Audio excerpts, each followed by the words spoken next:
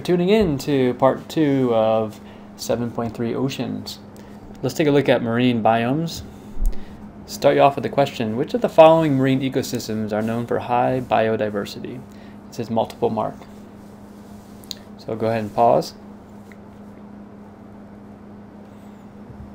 Alright, welcome back. Did you say intertidal regions? Probably number 1 there on biodiversity.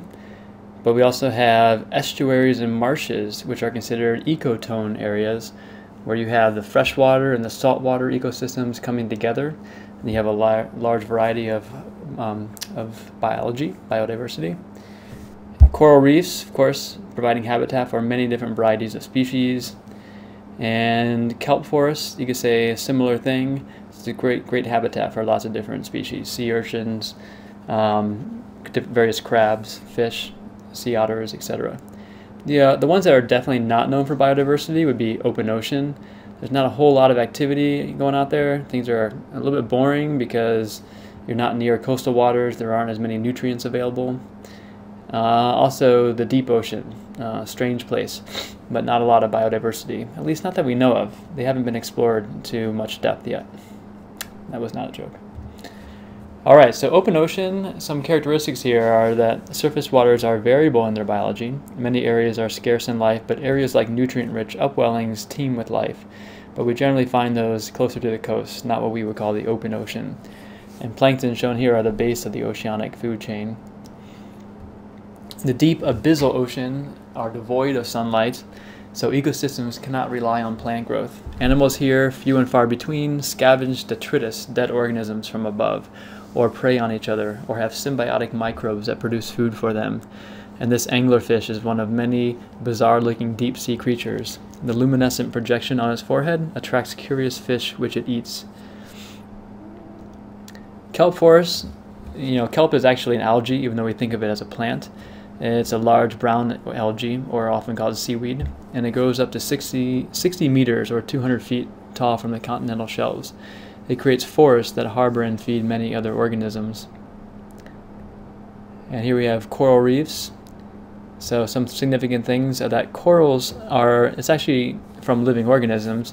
They are tiny invertebrate animals. Remember, invertebrate means that its structure, its vertebrate, is on the outside, whereas we are vertebrates.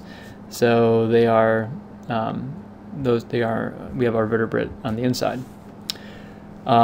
Inner skeleton, invertebrate has outer skeleton. Okay, so what about them? They occur in large numbers together. As they die, their skeletons build coral reefs out of calcium carbonate. And reefs provide habitat and food for many other animals and are a key ecosystem for biodiversity. Okay, let's go to the next part here. They also help protect coasts by absorbing wave energy.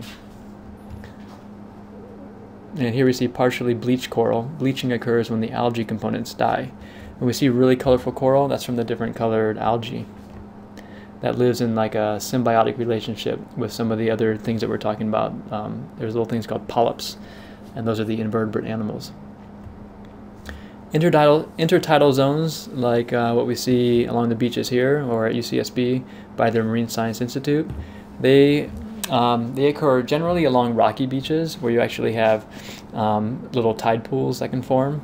And the tides cover organisms most of the day and leave them exposed to air or bathed in tide pools part of the day. So it's really a really interesting ecosystem because you have creatures who need to be able to survive being submersed in water for half the day and then exposed to air for half the day or a quarter of the day. So very high biodiversity here. We get starfish, crabs, sea urchins, and algae, and as we said, they must endure extreme fluctuating conditions. Intertidal organisms, they can adapt to certain levels according to how much wave action and coverage by water they prefer, and again leading to high biodiversity. So even within these intertidal zones, we have different levels. We have some zones that are generally more often underwater, and other areas that are more often exposed to air. You can see these mussels along here. So even just within the span of a few meters, you actually have quite a diversity of conditions. And salt marshes, they cover intertidal areas with sandy or silty substrate in temperate regions.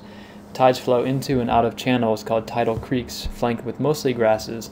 You see this a lot in Florida. I used to live in Pensacola, Florida, or at least my parents did. I go visit them during college. And you would drive by just miles and miles of this stuff. And it would actually smell kind of like, you could smell the methane, the natural gas being given off from the anaerobic bacteria in some of the stagnant water. And we have estuaries. This is our local estuary at Arroyo Burro, Hendry's Beach. And these places are known for having, by definition, they are areas where rivers flow into the ocean and mix fresh with salt water, mix fresh water with salt water. And many salt marshes and mangrove forests occur here. Biological, they are very productive. There's lots of nutrients, lots of fish, lots of birds, lots of invertebrates. Mangrove forests, we see these often in Florida. They're in tropical and subtropical regions, sandy and silty beaches. They host forests of mangroves, which are bushy trees adapted to salt water. They're important for habitat because many animals find homes among the root networks, and these forests are often lost to human development. They provide an important environmental service of coastal protection from tropical storms as they absorb the force of strong winds and tidal surges. It is said that the intensity of Hurricane Katrina, one of our worst hurricanes ever, would have been drastically improved if we had not removed as many mangrove forests as we had. Because they're tall, they break up wind, they have roots that go down so they can protect, they can break up the water as it's rushing in. And they have pretty strong roots so they can help prevent erosion. Alright, Quizdom time. How do each of the following marine ecosystems help protect coastlines from tidal storm energy? Actually, this one's not a Quizdom one, so I want you to be able to describe how each of those three help protect coastlines. So go ahead and pause and take some notes on this in your assignment 7.3. I forget what number it is, but you'll see it. Alright, let's move on to ocean pollution. Actually, I'm going to stop here, pause, and pick up